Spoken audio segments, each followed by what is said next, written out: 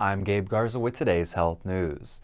Everyone's seen the movie or TV show when a doctor shocks the patient with electrical paddles and the patient suddenly comes back to life.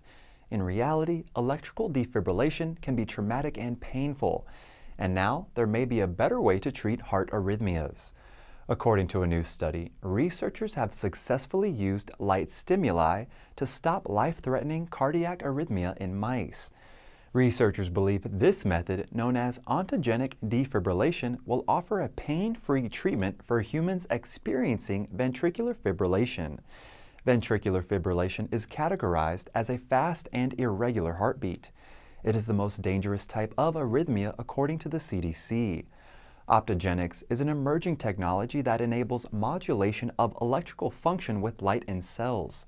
The team tested this optogenic approach by applying a 1-second light pulse to mice whose hearts were experiencing ventricular fibrillation. This light pulse restored normal rhythm to the heart, successfully treating the ventricular fibrillation. Researchers are currently working on making this treatment available to human patients. For dailyRx, I am Gabe Garza.